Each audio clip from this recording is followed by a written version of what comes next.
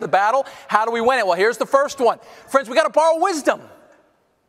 Right, we got to learn from people who are further down the road of life than we are. We've got some examples up here. Mentors, books, podcasts, blogs, social media. Now look, when I got back from the Olympics, which was a major milestone in my career, I met with two mentors. And one of the things I learned really early on is that there's been a myth floating around culture. It's been going on for a long time, and it morphs itself, but I'm going to try to come at it at two angles. The myth kind of goes like this. The myth is, you know, I reach a certain age, or it'll come this way.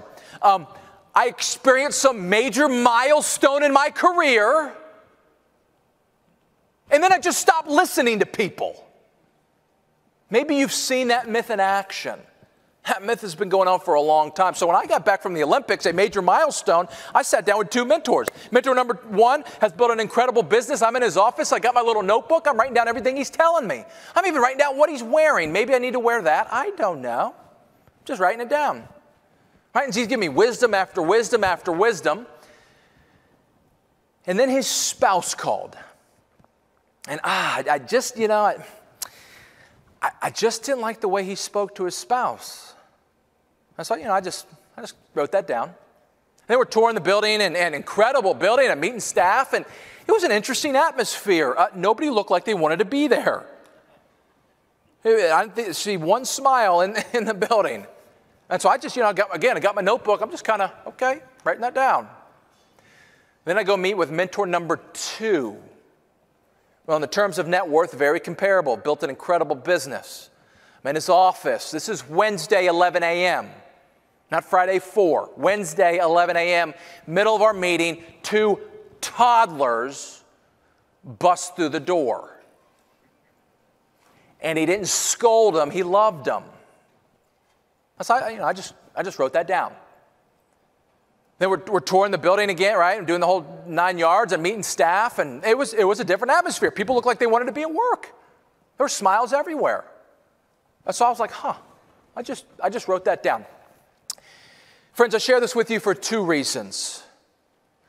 Before you borrow wisdom, I need you to be a fruit inspector.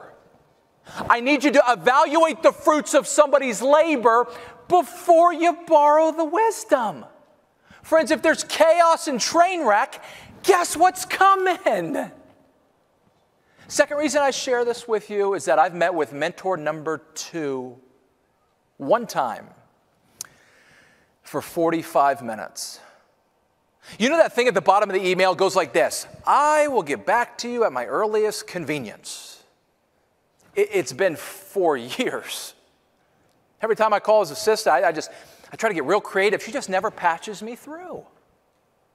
But friends, anytime mentor number two writes a book, I read it. Anytime mentor number two publishes a blog, it's in my inbox at 5:30 in the morning.